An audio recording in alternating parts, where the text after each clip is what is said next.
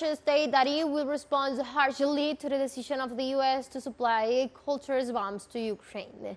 In this regard, the head of the Foreign Affairs Committee of the Russian Upper House, Grigory Karasin, urged the international community to become aware of the situation, which is becoming increasingly alarming and raises serious concern about where the conflict is degrading to.